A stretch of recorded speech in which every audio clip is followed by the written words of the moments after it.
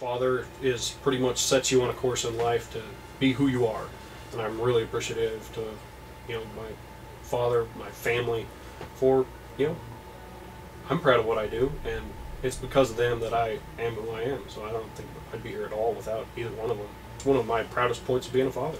Racing is just something that I am really proud to share with my son, and I think that's first and foremost. And I can be proud of myself. I mean, I can go out there, if I go do good in a bare tire race,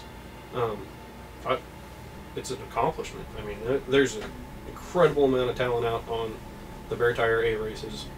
I think it's an underrated race, and anytime I can be competitive in that class, I just walk away very satisfied. But I largely don't consider myself a racer. I think the pictures that are the most important are the ones with your family in the pits. Some of the very best experiences of ice racing are standing in the pits, hollering about the race, or just lunchtime at the ice races is a different production at every trailer. My name is Ranum, and I've been racing for 6 years, and I ride Mini B and Pee Wee. I like to go fast and pass my cousin.